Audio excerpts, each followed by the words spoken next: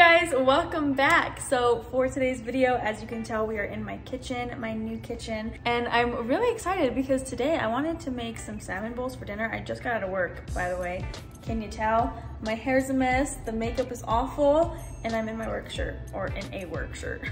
I had prepped some stuff yesterday for lunch, which I always do on Sundays. I always meal prep on Sundays, but I also prepped some stuff for dinner this week too. That way when I get home from work, because I get out of work so late, it's like easier for me to make whatever I want. And I have been craving salmon bowls for so freaking long. It's already been a couple of weeks since I've moved into my house and I haven't made salmon bowls in my house yet. So it's been a while. I'm craving them, so we're gonna make them today. I know that there's like a lot of videos out there about salmon bowls and how everybody else makes them, but I was like, I want my own video. I've never done a cooking video on my channel either, so I'm actually really excited. Hopefully it just all turns out really good.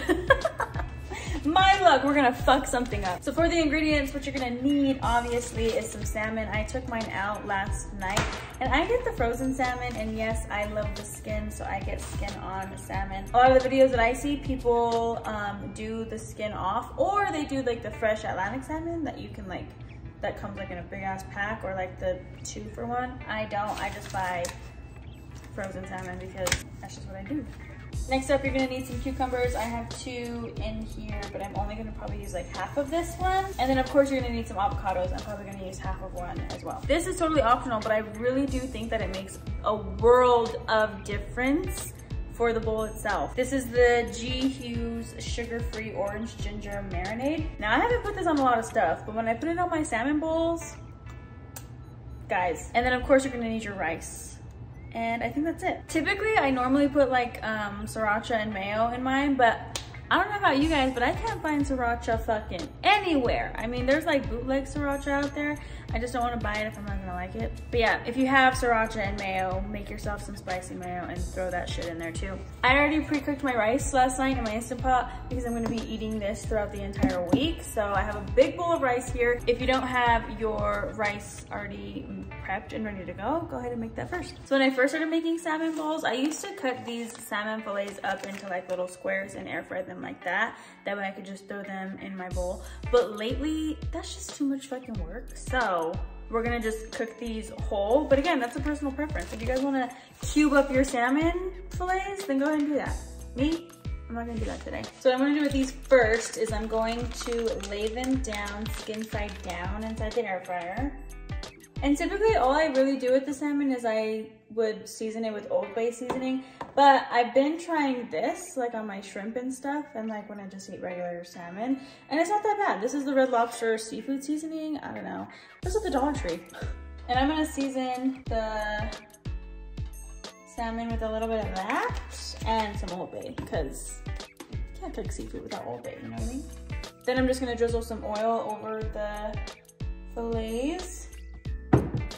And now this is important because we don't have parchment paper and because we don't have anything like that. If you cook the salmon just like this, the skin is going to stick onto the bottom of the air fryer. So we actually have to flip it.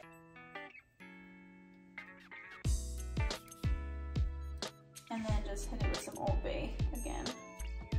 Okay, so now it looks like this, and we're just gonna pop that into the air fryer for about 10 minutes. Oh, and I cooked it on 325. If I didn't say that before. Okay, while that's cooking, we're gonna go ahead and prep the veggies that we're gonna throw in there. Again, it's just half a cucumber and half an avocado. I like to dice my cucumber into 4ths, so they almost just all look like little triangle pieces like this. Ooh, look how pretty that is. Tell me why that looks almost not real. And since I'm saving this half of the avocado, leave the seed in. That helps it stay fresh a little bit longer. And every time I go to Walmart, well, not every time, but sometimes when I go to Walmart, I steal the produce bags to bring home. That way I could save my used produce in another bag, you know what I mean? I don't know if you're supposed to do that, but I do that. And there it is, my chopped up cucumber and my almost ready avocado. So now salmon is still cooking. We're gonna go ahead and warm up our rice. I'm gonna go ahead and pop this in the microwave for like, I don't know, a minute and a half, 2 minutes, maybe. Rice is ready. Salmon's ready. Okay. Rice, nice and steamy. Ooh, look Tell me that doesn't look so good. So now all you're gonna do is just place the salmon on the rice. Then you're gonna take your avocado and your cucumber. And then you're gonna go ahead and add the orange ginger marinade. And you could totally like warm this up on the stove and even like make it thicker if you wanted to, but I fucking don't. And it's a brand new bottle, so. Then from here, all I do is literally just like mash up my salmon and mix everything together. Then it looks like this, and then you just take a bite.